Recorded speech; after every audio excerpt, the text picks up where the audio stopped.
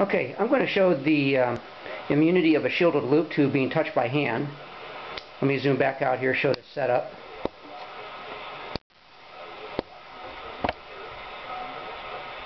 You can see the shielded loop being supported by a yardstick.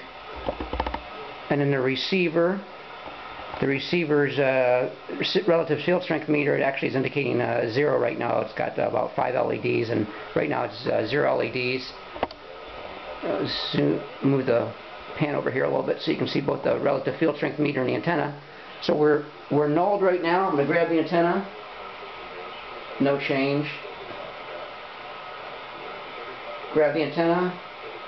Let go of the antenna. No change. And I'm going to go ahead and rotate the antenna for max signal. I appreciate what you just said there, Jim.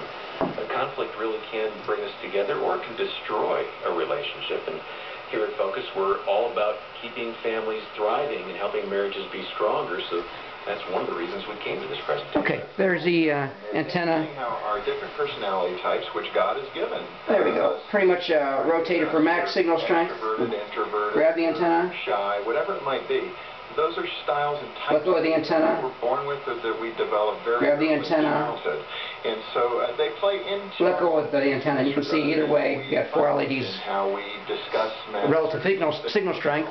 And so that's a great example showing how immune the shielded loop is in regards to directivity and gain if touched by hand or not touched by hand. I can simply walk into the